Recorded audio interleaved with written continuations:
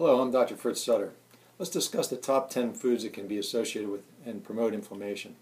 Number 1 is dairy. In nature, milk is food for the very young, not adults. And cow's milk contains growth factors that are intended to grow baby cows, not humans. With the exception of some populations in Northern Europe and a few African tribes, most adults do not digest dairy well. Regular consumption of dairy can promote irritable bowel syndrome, exacerbation of asthma, other respiratory and sinus disorders, some skin disorders, and even been linked to type 1 diabetes in children. Skim milk has relatively higher sugar concentration without the fat to slow the absorption, so this isn't a better form of cow's milk. Number 2, gluten. The new syndrome has been identified called non-celiac gluten sensitivity. It used to be celiac disease, and now it's just people who are intolerant of glutens but not have full-blown celiac disease. It's beginning to be studied now, and an increasing number of people worldwide are reporting sensitivity to dietary gluten, which can exacerbate a variety of inflammatory disorders from irritable bowel syndrome, autoimmune disorders, weight gain, and pain. Take care to avoid high sugar content of gluten-free products. Number 3, sugar, high fructose corn syrup, or sweetened beverages. They are known to increase the secretion of insulin from the pancreas, which leads to an increase in belly fat, thereby producing inflammatory molecules. The big word for that is cytokines. Also, a link has been recently established between sugar intake, high blood pressure, as well as triglycerides, which is one of the factors in your cholesterol profile.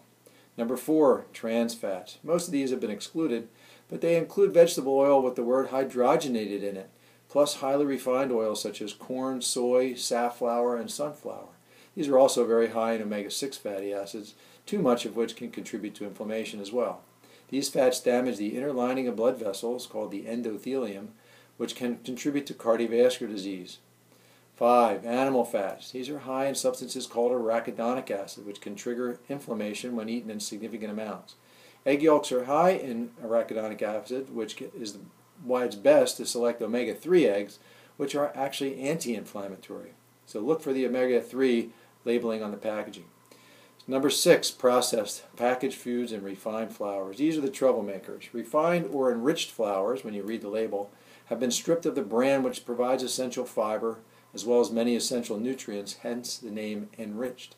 Processed and packaged foods almost always have undesirable additives, often to increase the shelf life of the product, along with sugar and sodium to promote overconsumption. These foods are very rapidly digested, which results in a rapid rise in blood sugar, and these foods are calorie dense but nutritionally poor. Number 7, alcohol. Yes, alcohol, when consumed in excess, that is more than 2 drinks a day for men or more than 1 drink per day for women. Alcohol promotes inflammation of the liver, pancreas, and fat tissue.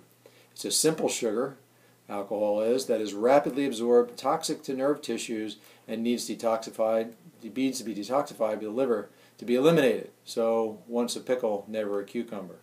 Number 8, monosodium glutamate. Consumption can lead to fatty liver disease and other inflammatory condition, worsening of symptoms of fibromyalgia, irritable bowel syndrome, and has been linked to obesity, headaches, and swelling in the extremities. Number 9, artificial sweeteners. Although largely anecdotal at this time, the body of evidence supporting the toxicity of artificial sweeteners is growing rapidly. Sucralose has been linked to inflammatory bowel disease, and the consumption of artificially sweetened beverages has been shown to actually stimulate appetite, leading to weight gain and its associated inflammatory diseases. Who knew? Number 10, advanced glycation end products, or AGEs, AGES. Compounds of this form are found mostly in proteins that have been cooked at high temperatures in dry heat, for example, grilling or frying, as opposed to moist cooking methods. These have been linked to diabetes, cardiovascular disease, can worsen osteoporosis, and are especially dangerous for people with diabetes and kidney disease. Moist cooking methods, such as poaching, steaming, stewing, and boiling, or use of an acidic marinade for about an hour before cooking, helps to minimize the form of AGEs, which do promote aging when you're cooking meat. Thanks for listening.